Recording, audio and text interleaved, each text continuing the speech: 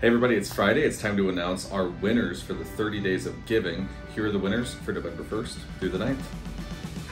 Congratulations to our November 1st winner, Northwest Montana Rodeo Team. Congratulations to our November 2nd winner, KittyMOM's Animal Rescue.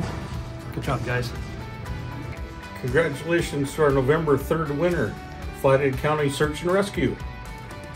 Congratulations to our November 4th winner, Montana Pittie Project. Congratulations to our November 5th winner, the Abbie Shelter.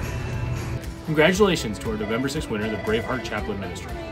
Congratulations to our November 7th winner, the Debbie Heuscher Memorial Lunch Fund.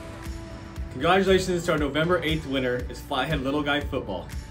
And finally, our November 9th winner is Flathead Warming Center.